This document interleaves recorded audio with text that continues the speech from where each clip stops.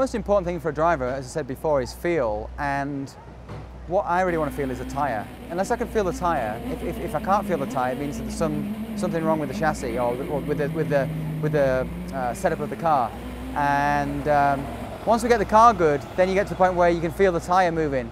And the way I like to drive is I like to be able to carry lots of speed into the corner, load the tyre up, but once the tyre loads up and takes a set, then I know, okay, it's secure now, I've got the grip, and then I can go to throttle.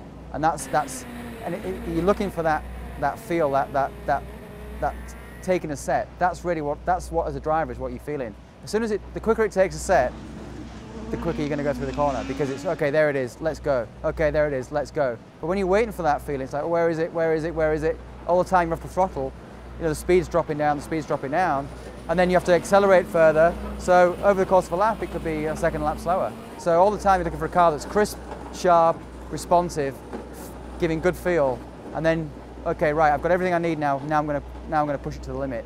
And once you've got that, that's hopefully when you get the lap time.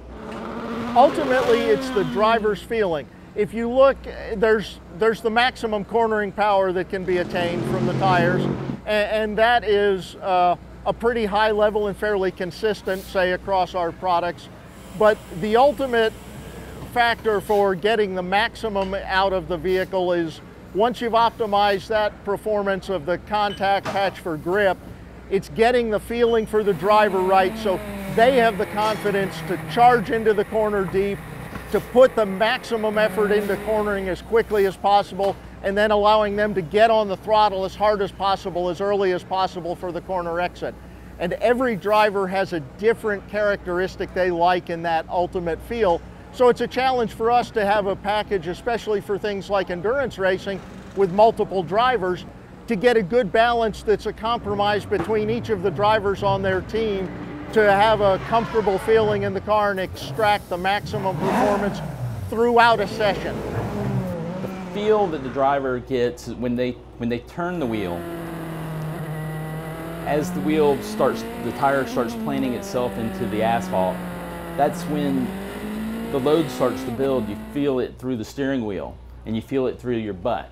You can feel the load start building, and that's a combination of, you know, the quickness of the steering and the shock tuning and the spring rate and the sway bar.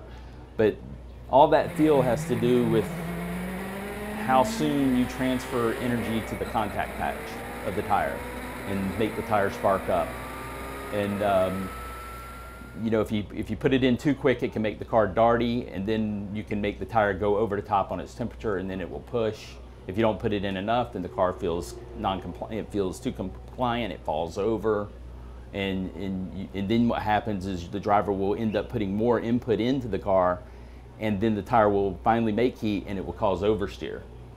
The car will snap oversteer because you've put so much slip angle into the tire that when it finally does build temperature, you have it turn so much that when it does, it oversteers and causes the car. So with the shock tuning, you can tune how soon it applies pressure to that face of the tire. So, you know, when the driver does move his hands, that it responds to his hands.